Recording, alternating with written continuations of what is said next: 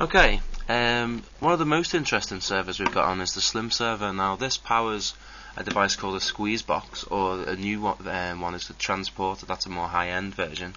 We've got a web-based admin, but the important thing is just to see what happens if we've got a squeeze box on the network. So I've got Soft Squeeze, which is a Java app that simulates it. Now one of the most interesting things a squeeze box can do is actually have internet radio streamed. Now AlienBBC is an interesting plugin because it actually transcodes the real media stream into MP3 in real time. Now a lot of NASs struggle to do that because it's quite processor intensive. So let's have a look. Radio 4, click play, and within a few seconds we should hear some people speaking.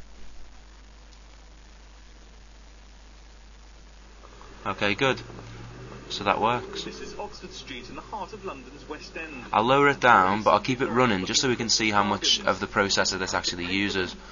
Okay, so as I say, most NASs struggle to even do this feature, whereas if we go back to running processors that we had before, order them by CPU, and you'll see there 26%, so about a quarter of the processors used in order to do that.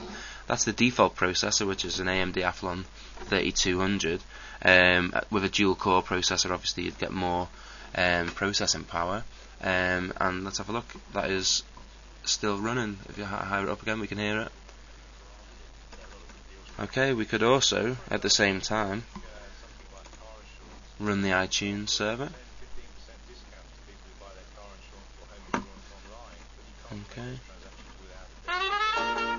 so you can do both iTunes and Slimserver at the same time, and still, how much are we stressing the CPU?